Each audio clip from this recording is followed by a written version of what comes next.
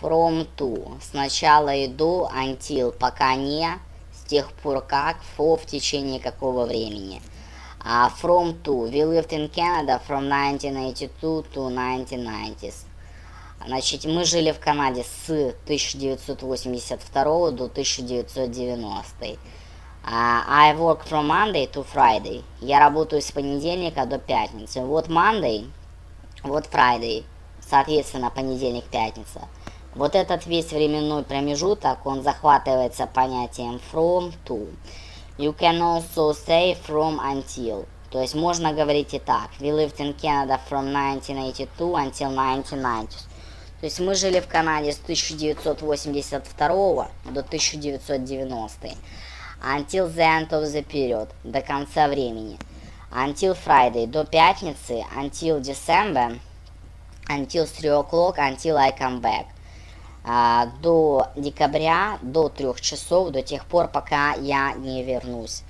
They are going away tomorrow. They'll be away until Friday. Они уехали завтра.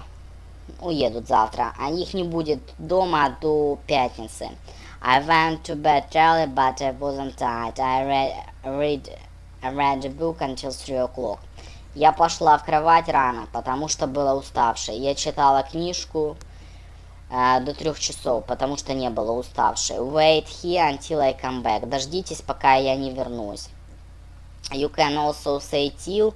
Это до. Wait here till I come back. Дождитесь до тех пор, пока я не вернусь. How long will you be away? Сколько времени вас не будет? Until Monday. До понедельника.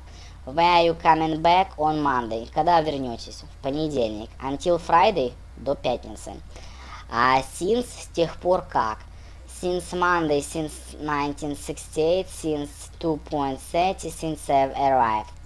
С понедельника, с 1968, с 2.30, с того времени, как я приехала. We use since after the present perfect. Have been, have done. В настоящем совершенном времени надо указывать промежуток времени, начиная с какого. Идет отсчет через понятие since. John's in hospital. He has been in hospital since Monday. Джон в больнице. Он был в госпитале с понедельника. Mr. and Mrs. Kelly have been married since 1968. Мистер и миссис Келли были женаты с 1968 года. It has been raining since I've arrived. Дождилось с того времени, как я приехала. Monday, понедельник. Now, сейчас. То есть понедельник, начало отчетного периода. Since Monday. Сравните. We lived in Canada from 1982 to 1990s. То есть мы жили в Канаде с 1982 до 1990. We lived in Canada until 1990. Мы жили в Канаде до 1990. Now we live in France. We came to France in 1990. Мы теперь живем во Франции. Мы приехали во Францию в 1990. We have lived in France in 1990s. Мы живем во Франции с 1990 до наше время. We use for, not since, a period of time, 3 days, 10 years. John has been in hospital for 3 days. То есть мы используем во, чтобы указать в течение какого времени. Мы жили во Франции, то есть Джон был в госпитале в течение 3 дней.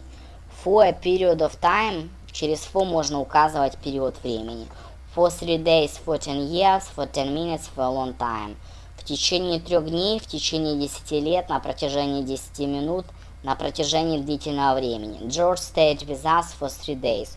Джордж оставался с нами в течение 3 дней. I am going away for a few weeks. Я прочь уезжаю на несколько недель. Я собираюсь уехать на weekend.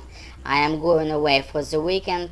They've been married for 10 years. Они были женатыми на протяжении 10 лет. То есть, смотрите, Monday, Tuesday, Wednesday for 3 days. В течение 3 дней. Английский можно выучить в течение полгода, а за 3 месяца подняться. И этот результат обеспечу я. Репетитор по скайпу, Smart Teacher 197.